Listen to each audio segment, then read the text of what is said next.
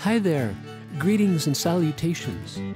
For this activity, you'll need a container of water, the deeper the better, in a large plastic bag, such as a clean trash bag. Water is heavy stuff, especially if you have a lot of it. Try lifting a jug full of water. It's heavy. What if you put your hand under this water-filled container? Would you feel the weight of that water? Sure. Look at all the water above your hand. Ouch! How about now, with your hand in the water? Well, is there still water above your hand? Well, yeah. But do you then feel the weight of that water?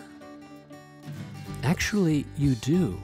But because your hand is in the water, it's hard to feel. So here's what you can do. Make a fist into a large, clean plastic bag. Now slowly submerge your fist in the bag into the water. Whoa, you gotta feel it to believe it. The deeper you go, the stronger the water pushes. And if you made a fist inside that plastic bag, now that your fist is deep in the water, try opening up your fist. You'll find it's quite difficult. Why? Because the weight of the water is pushing back. We call this water pressure. And we find that water pressure increases with increasing depth, simply because the deeper you go, the more water there is above you. Water pressure is why it's hard to push a basketball underwater. The water pressure pushes back.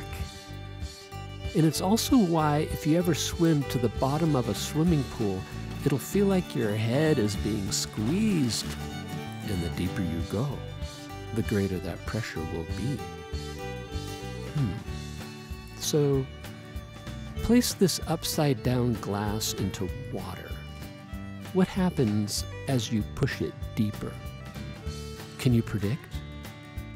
Listen to your teacher. Ask questions. Learn together.